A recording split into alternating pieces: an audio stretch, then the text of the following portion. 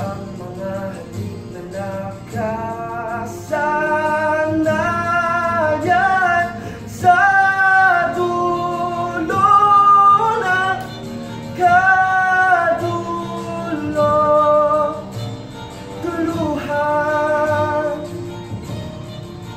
pagkatapos ng katapos-tapusan, sigurado ka na ba na wala nang natitira? Lagi mo lang nakaan at ikaw ganda ang mga balat. Isang lingon mo lang sa dulo ng daan, sa dulo ng walang hanggan, meron kang pupuntahan. Isang tawag mo, isang sigaw sa pangalan ko, yung makikita nasa dulo.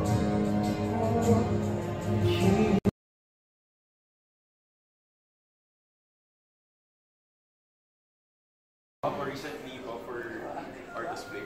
Pero mahirap po talaga kasi pag theater parang kasi on the live na po siya, so walang editing or anything. So and interests also in theater? May interest naman po, pero for me mas gusto ko po yung ganitong setting. What particular story inspired you to make this music? Music po. What is the story? From behind the song? I think probably, kasi when you write the song, you're not totally in your place. Dapat you're trying to look out kung ano yung feel ng other people. Kasi that's the main part of why you create a song, is to be able to relate to others. So kung lalagay mo yung sarili mo in a situation na, kunyari if you're trying to write a story song, ganyan.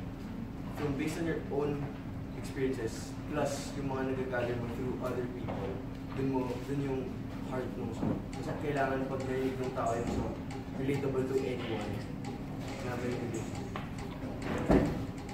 If given by chance, kasi yung mga singers minsan, nag-move sila into a next level of acting. Kayo ba, you wanna try acting or stick kayo on your music talent?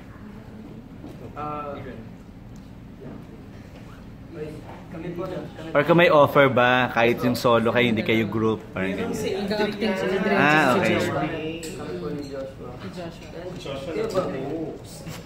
Well, siyempre, singer po at ako, balik, may mga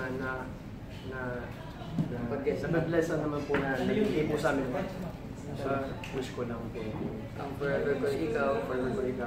Sa din na shows na mga acting na progress. And sobrang blessed po talaga na for us to venture on another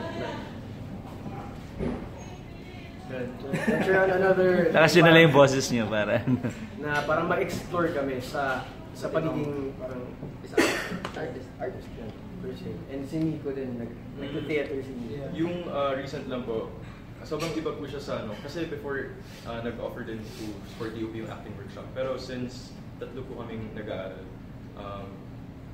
medyo nag-no po kami for that. So, nagkataon din po na tinanong po ako for a musical theater. So, in terms of acting, yun po yung mga naging experience ko. So, which is really difficult. Kasi medyo mahirap po yung balance, musicality and acting. Okay. Kami po kasi digits as in music just school. School po kasi ngayon, so parang we're open naman to acting. Pero yun yung, dun po kami in love, kundi na palang magkasama namin. Tapos pasok kami, audition kami for GMA, for the show, dun kami nanalo. Dahil dun sa passion namin na yun. Yun yung gusto talaga namin gawin. Yun yung one thing na gusto namin gawin. Yun yung focus namin. Pero we're not close-minded naman. If ito na yung career, parang gano'n. Pero yun po yung main focus namin. And actually we're doing school kasi panahon, doing PLSU, Opus ASD. So medyo hatid din yung time. So not much space din to do acting pa. If given a chance, sino yung mga, alam mo, binigyan kayo ng chance mag-acting, sino yung mga gusto nyo mga makasamang makatrabaho sa Kapuso Artist? Si Mikey Bublé ba din? Kapuso Artist. Ako, gusto ko talaga masama sa Diyos siya sa Adrian. Diyan na yung sa bonding nila eh. Wala ba sa girls? Sa girls, I mean, di ba? Si Mike po gusto ko masama din sa acting. Magaling po siya. Talented na actress. Mikey Quintos. Kuwang. Ikaw muna. Sino ko ba? Julian pa rin. Siguro fun din makatrabaho din talaga sila Adrian and Josh. And Siyempre iba naman kasi kasama niyo na sila sa music, di ba? Kasi parang hindi kami nakapag-usap about acting. Iba yung experience ko sa theater, iba rin yung experience ko sa TV. So, inisip ko rin kung paano yung collaboration na kami. Pero, Guitar Princess. okay, pwede. Yeah. Musical din. Ako po, siguro po si Kylie. Kasi sobrang, napapanood ko siya. Sobrang flexible niya talaga. Kaya niyang parang, sobrang flexible niya kayo. Talaga niya.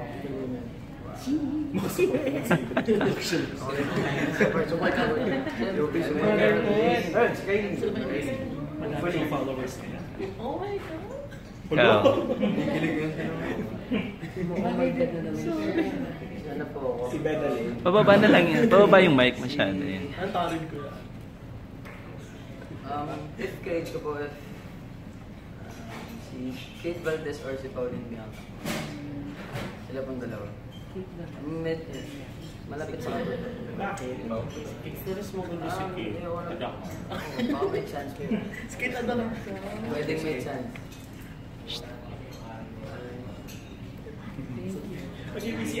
Parang alam mo yung iba nakikita.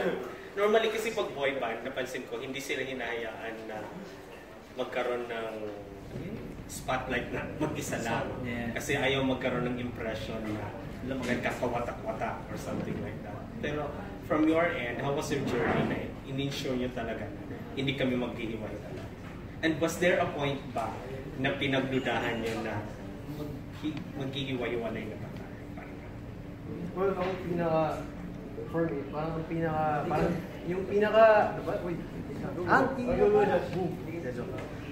music po talaga eh. Yung talaga nagbubuklod talaga sa amin lahat kung bakit nandito pa rin kami after yung 3 years. As in, no ano po yan, no parang bola or something. Talagang music po talaga. Kasi we're all musically driven for people po. Kami po kasi, pag di kami magkakasama or walang show, sometimes na kami nag-usap, nag-text. Pero pag may show or may something na gagawin, saka lang so pag may ganyan na kaming ginagawa, hayaan lang ganun, support lang ganun. Support. And ano ba, for sure naman may doubts naman, hindi naman mawawala. Pero ang nagpo-push sa amin, yung mga comments from other people, like, kunyari, sa social media. And doon po kami nagpo-push na parang hindi kami, may naniniwala. So, pero besides everything, parang what amazes me with T.O.P is, kunyari, kahit after some time na hindi kami nagkita, pag nagkita kami, parang walang nagbago. Kasi kami ulit kahapon lang kami magkasama. So, natural. Ngayon lang po ulit kami nagkita. Sino pinaka-solo? Sino mahilig mag-party? Ay, nako. Louie. Totoo siya? Feeling a good boy.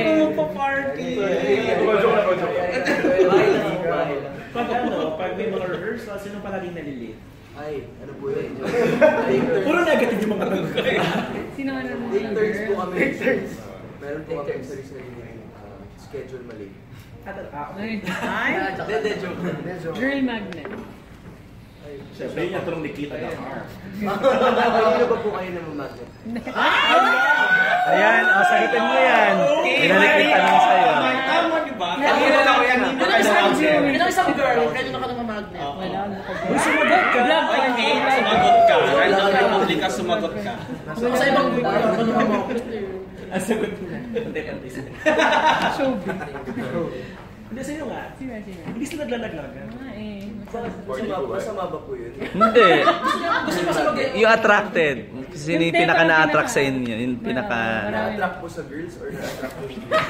Na-attract yung girls. Kung sino sa inyo. Sino sa inyo mas Pinaka-chick boy, gano'n. Maraming girls.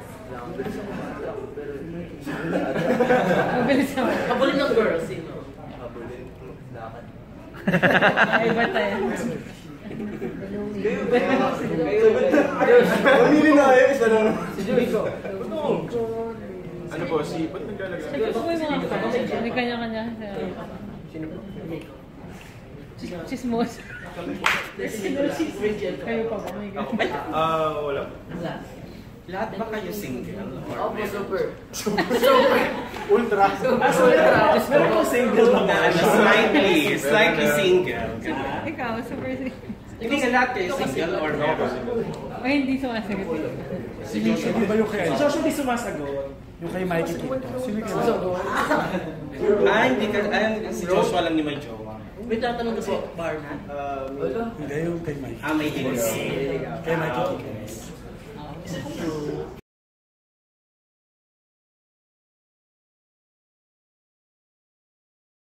I found a love for me.